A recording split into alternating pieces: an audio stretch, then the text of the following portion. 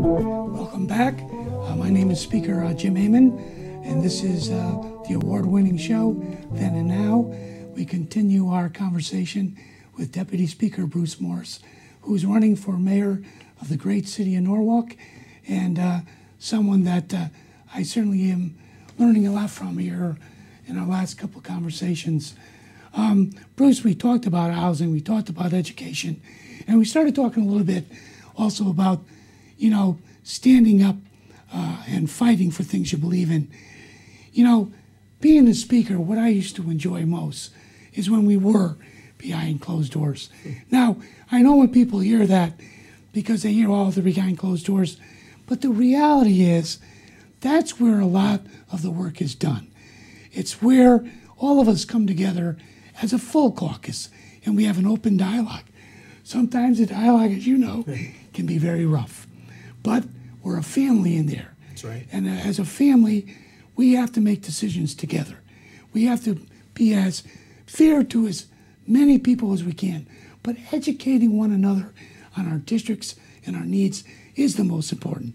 Can you elaborate once again on what happened during the last session and what happened in the caucus? Okay. I think it'd be interesting for the viewers to know. Yeah, very good, Mr. Speaker. So, for the longest time as a caucus, for decades, our primary issues focused around education, making certain we had educational equity and judicial reforms, because that's where we've had so much injustice. It was always those two things. Right. But going into that last session, we realized, particularly with the recession of 2008, that this was a time for the state of Connecticut to do things differently, because everyone was losing.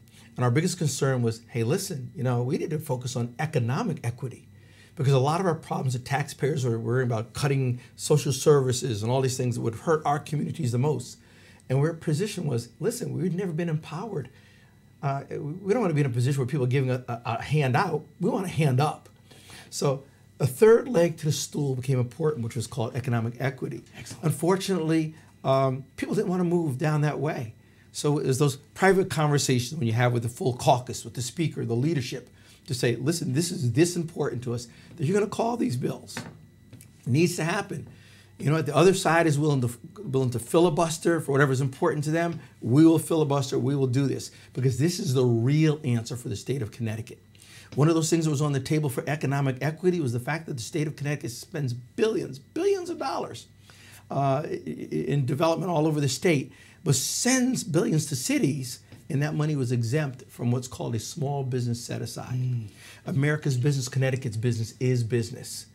But women, minority businesses, disadvantaged businesses were not full stakeholders in that discussion. So we decided we're going to stop until you're going to deal with our excessive police force bill, which was important to us. We're going to deal with this economic equity piece. We want our state set-asides, and we did that. So that's what happens behind the scenes for people to know. The conversations happen where there may be one side is saying no, no, no, and we had to put our foot down. But that segues into where we are right now and why, again, it's so important that I am running for mayor.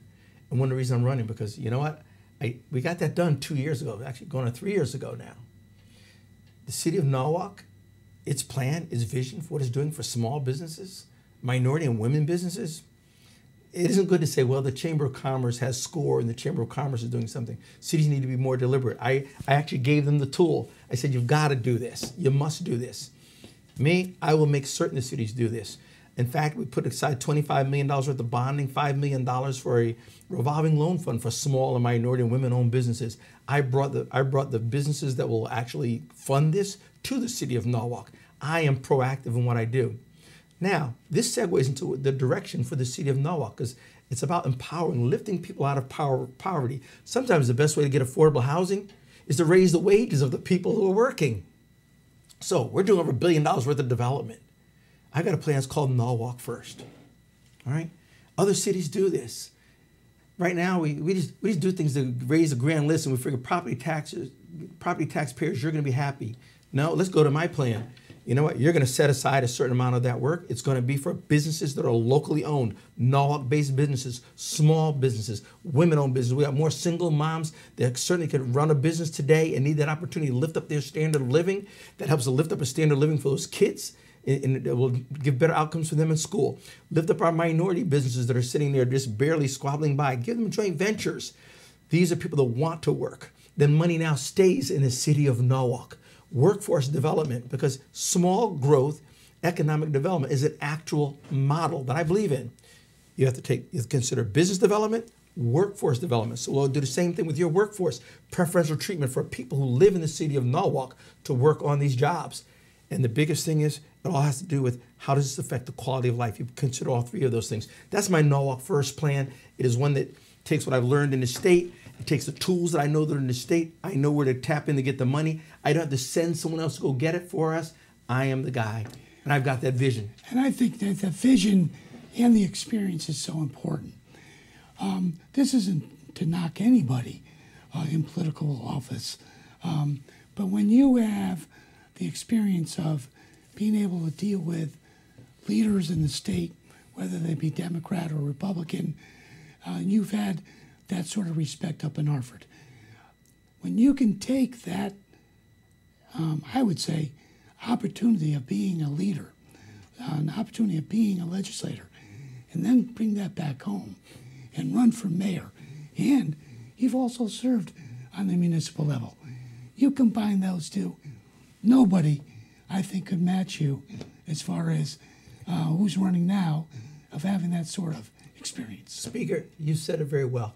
I am the only candidate who can say that, you know what, I've been a leader. I've actually initiated many things I've talked about today. I've been the initiator of. Not the current leadership. They do the best that they can do. But how many things have already been started that they're just continuing on and not working well, and there's been no change? Bruce Morris has demonstrated that I'm a change agent. I don't take a look at things that are status quo and say they're okay. I find out where it's leaving someone out, what can position us better for 10 years from now. So I am that leader. I've led our Black and Puerto Rican caucus, and when I did that, we reached across the aisle. Much of the legislation I've gotten done is nonpartisan. Yes, I'm a Democrat, but I reached across the aisle with everything. Let me just add to that. And we need new leadership now. Yeah, you're right. And let me tell you, and I know we're getting close to the closing here, but the reality is, when you go and you talk to people, I guess something's coming to my head right now. I was blind and now I see. Mm-hmm.